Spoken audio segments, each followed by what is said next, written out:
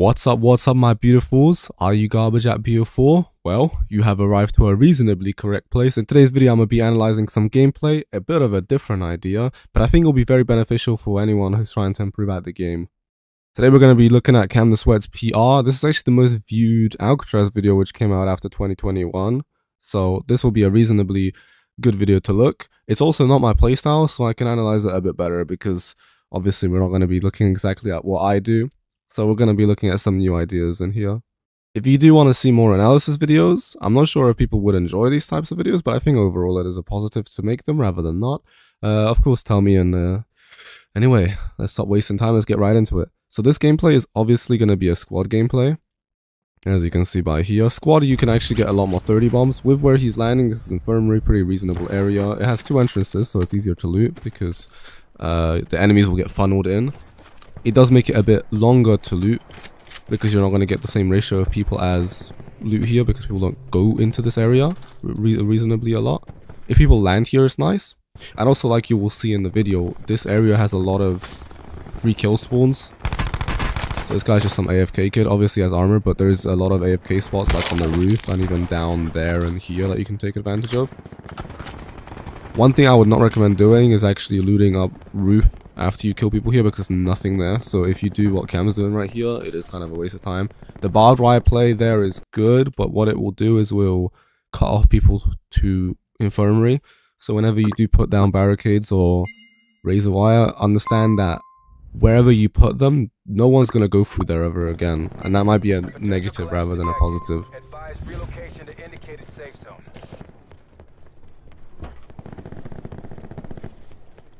The way which he's looted infirmary is also very interesting because he kind of went in some not exactly the same way I would loot it if you look at my videos. It works okay, I guess. I think it's a bit time inefficient though.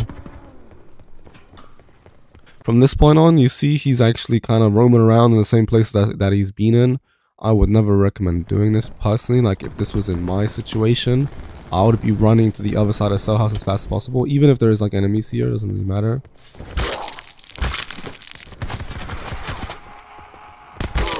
That was an unfortunate death. The reason I would be running is because there is only a limited amount of time before a lot of the perks in your vicinity get burnt by people. That's why you gotta actually start pushing early game. It doesn't really matter if you die, that's what it is. But it's better to get yourself in position with all the shit that you need.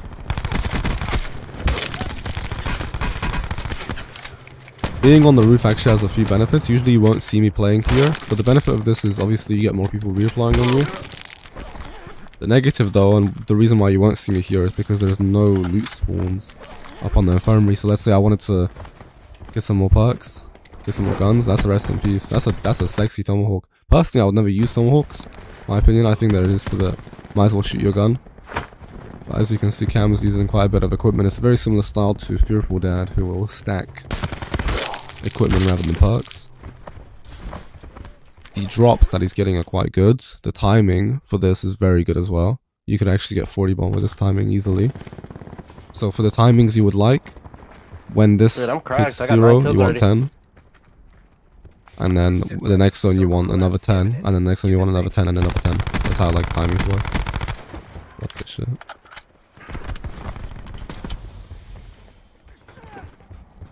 Right now he's following people, which I wouldn't be so certain about, especially because his loot situation is not looking quite interesting. So I did an analysis video on Fiji's, and it was sort of the same idea where people don't take care of their supply. And farming people so early on in the game who have nothing also makes that even worse. Because well, they don't have any supply either, so you're not going to get shit from them. So I'm guessing within this lobby, there's going to be a lot of reliance on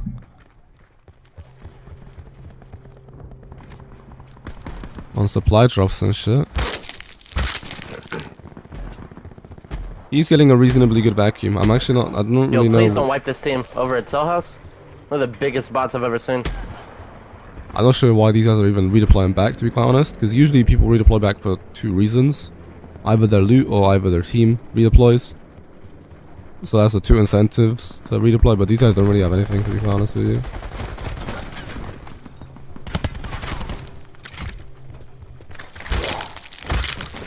I'm not sure what his teammate was doing.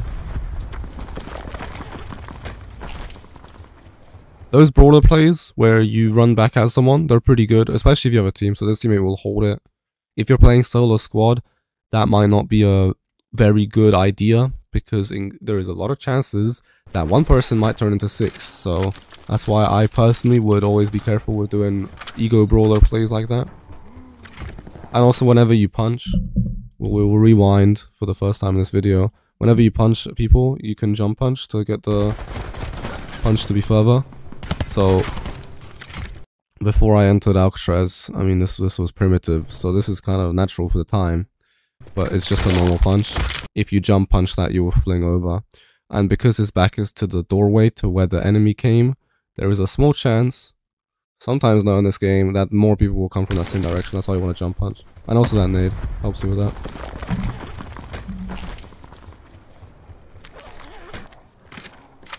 So here's the most reasonable progression of loot, as you can see here, with a VMP by this time.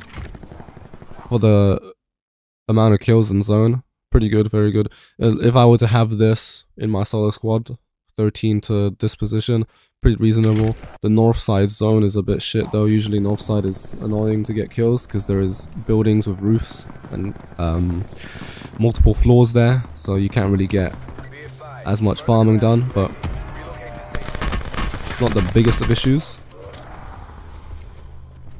The stacking of whites, I would never recommend doing this in my life. I think the most you would ever see me in a gameplay with would be like 20, and that's still a mistake. Because in most cases you will never use these, even if you have consumer. So if you have consumer, it's more forgivable, but this will just burn out your space, which is an L. The way Cam employs his movement as well, it's an OG sort of method, so it's quite primitive. The slides are actually very forward, and his centering is reasonably okay. Could be better though. Let me just take a look at this. So if you take a look at how he's actually walking into this area, he's looking at the pillar. I'm not sure if he's whatever he's actually looking at,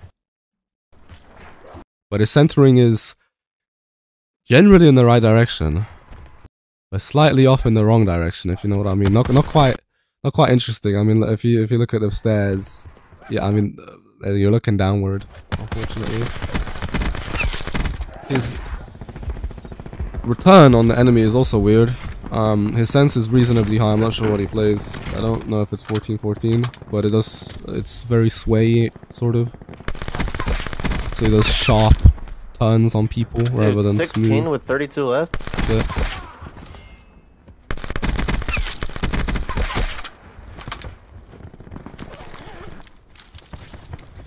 Particularly in this game, he hasn't really done anything very wrong. That sensor I would never recommend putting there, because people from model will destroy it, so in my opinion I would just wait and put it down somewhere in one of these corners down here.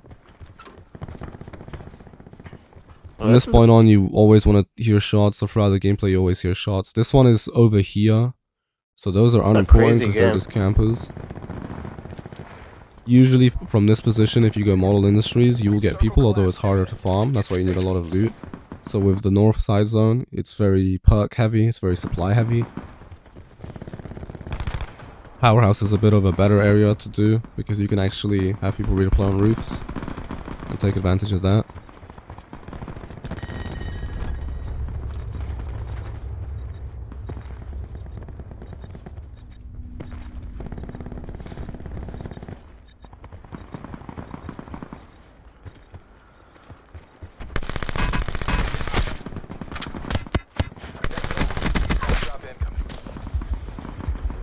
That's actually most of the perks done. As you can see, his supply is dwindling quite heavily. No armor repair. Shit bandages. No 9mm. No perks. And he hasn't actually died, so it's quite unfortunate. And he's still stacking bandages, dude, which is a big 20 L. with 30 left. Oh, let's fucking go. This timing is actually 40 bomb timing. With his mid game right now, he's gone a bit slower than in the early game, but still getting it. Definitely, no problem.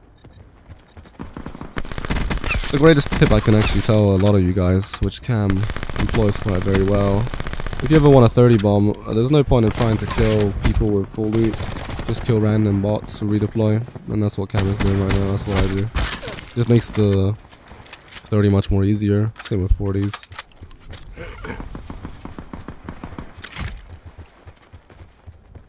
This play might be a interesting one. I'm not sure what he's trying to do here. Okay, so he's just hearing out enemies trying to find them. That makes sense. Because there is no supply that he gathered, this game basically got capped a bit less than what it could have definitely gone to. If you had a brawler and a mobility in this game, this would have been much more sexy. That barbed wire is still actually catching people off from all the way in the start of the game, which is interesting. If you ever want to know what equipment to use, barbed wire and barricades, although they're kind of useless, they are top tier because they don't take space, so you just place them down anywhere and they work. And after that you got grapples, which I usually use, and that's the only thing I really would bother picking up, and then sensors. So grapples or anything, and anything that will be able to be placed down. If you take a look at the kill feed, this guy has an Eagle Hawk, so this Eagle Chow might be interesting. He got beamed by that kid. But it's fine. If this were me, I'd actually straight up just push this. And he does as well. The way he went here though was a bit interesting. You can actually do something better. If you jump from the high point here and just grapple, I'm pretty sure the grapple will end up there. Just sprint, jump off the ledge here and then grapple. Because then you have to then it's flying around and shit. It was a bit less fluid. Also, what you can do on this, which I sometimes do, not really necessary. If you do this not in the middle but on the top, you'll fling past the building and then you can fling back in. The benefit of that, and I'd say the only real reason to do that, is if there's like two guys here and you need time to beam and beat down one kid as you're flinging on, and you don't want to land on his face, so you want to fling past and then fling back in. It makes you basically impossible to hit, but you can still shoot back at these kids. Sometimes you'll see me doing that, so I'll fling past and then come back in. If you want to do that, you want to do it in mobility though, so you don't screw yourself over. You can do this on docks as well. 26 right now. He definitely needs some loot, bro. On guard. His supply is taking L's. He does know the importance of not wiping people, as he mentioned before, to his team to keep some people alive. That's not really a necessity, to be quite honest with you. If you're just going for a 30 bomb and you're playing at a reasonable pace, you don't actually have to worry too much about how much people are left in the lobby. That guy is a weirdo, on God. People do be doing that shit. I do have to say though, yeah, worrying about the people that are in the lobby, how many are remaining, is one of the lower sort of worries you should have. Just worry about your supply, worry about shit that you can actually control, because most of the time you can't really control how many people are in the lobby. It just is what it is.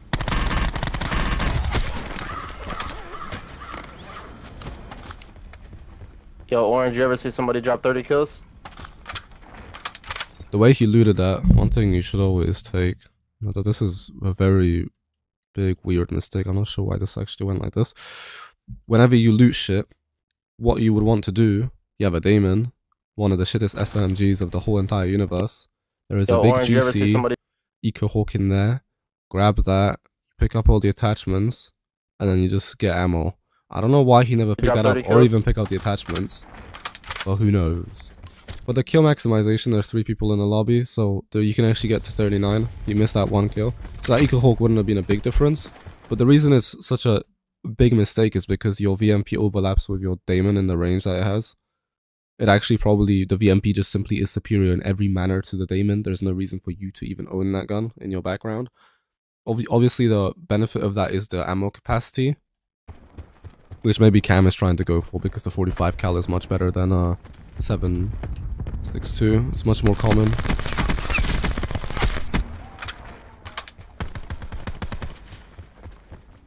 At this point, he's just cleaning up the individuals in the lobby. His teammates should be turning into support teammates right now, so they shouldn't be screwing him over. That's the benefit of playing in a party. Oh, that's my record. If I get 38, it's my new record.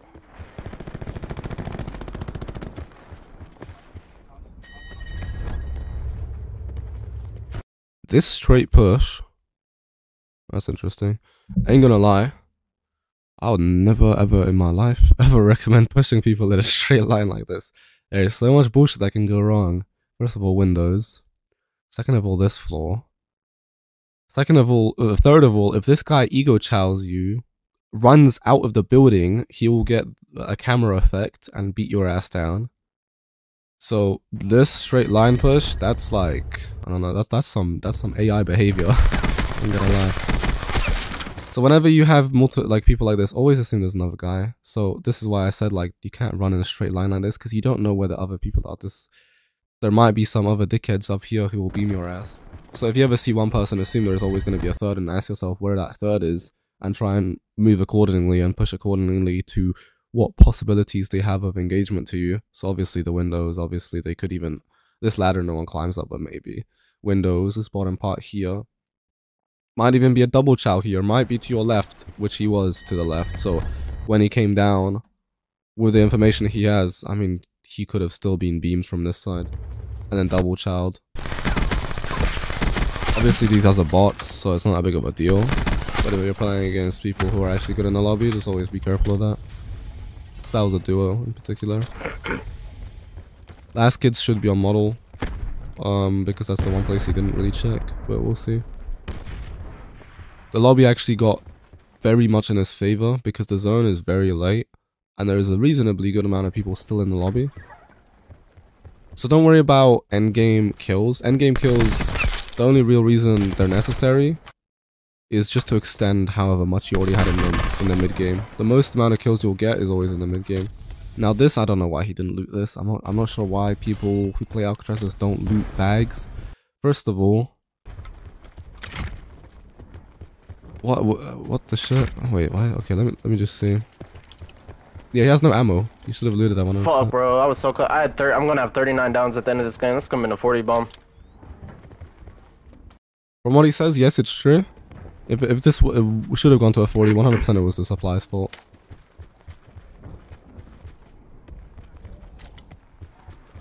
That was one key pivotal pillar of this game that kind of went to shit. I made this a bit of an unfortunate gameplay. Because there was actually like 0 perks here. You got Crazy over here looking for the motherfucker. Where? I don't know how. Well, he was in the floor like a goat. New wreck? And that was a dip out. Ain't gonna lie, that was quite sexy. I don't know if you learned anything from this analysis. I mean, it was quite decent. There's not really much else to comment on here. I think I've touched up on most of the points. So if you wanted to notice, I guess, how supply works in the game, within the early game, you will get the most amount of pure supply. So obviously he had a brawler and a consumer as a perk. This isn't perfect supply, but it's definitely reasonably good enough. It definitely helps you out. And if you also look at the supply to kill ratio, the amount of kills that were done in the early game were definitely the most condensed. There were most in this position here. Supply gives you confidence and allows you to have opportunity. If you neglect that, like Cam did over time, where he burned out his perks, burned out his ammo, and went with really weird, interesting, heavy bandage plays here, what will happen is it will just impact the raw range at which you can push your gameplay to.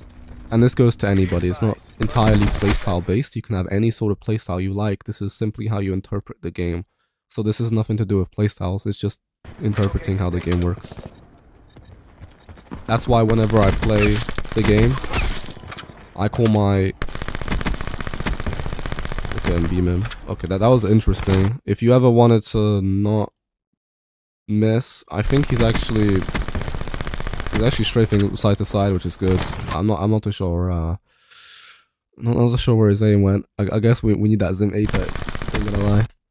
So that's why I call my ideas doctrines rather than playstyles, because what a doctrine is interpretation. This is the same way you interpret supply, and within this game you can definitely see that the interpretation of supply is like that, where it is important, as you can see with the kills dropping, or I guess kill potential dropping as the supply decreases. So always pull up your supply. That's very important. Most people make that mistake. If you ever wanted the most amount of supply, it will be in the early game. That's when most of the perks are. Where most of the perks are, they're not popped yet. The more you go past the game, the less likely it is you'll find shit, because number 1, perks are used. Number 2, people are killed with perks. And number 3, obviously the map is smaller, so most of the shit gets looted. Early game is of paramount importance to loot. Cam definitely, I'd say, pulled out a bit early from the looting grind. The biggest play here that determined that was his decision to return to infirmary rather than push out, possibly to the basement. You could even do any of the middle. The middle is quite reasonably good in Cell House. Even if it's not there, you keep on checking sidelines here, and you will most likely get some other nice perks. It will just make the game last a bit longer to your advantage. Other than that, that might be actually everything else. If you have any questions or want me to give any of my input into the gameplay then I guess tell me.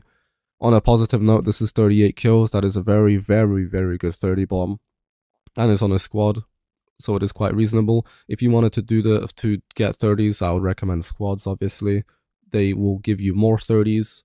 If you wanted 40s, solos is a reasonably easy task, at least for me. I'm not sure about other people though, particularly. I think that's about it for this video, actually. Yeah, if you have any questions, give me them down below. Tell me them down below. If you do like me analyzing videos, then obviously tell me. I'm not exactly sure if people would like these. I think it will definitely benefit you though if you do desire to improve at the game. But yeah, for now, vive la gloire de BO4, and au revoir.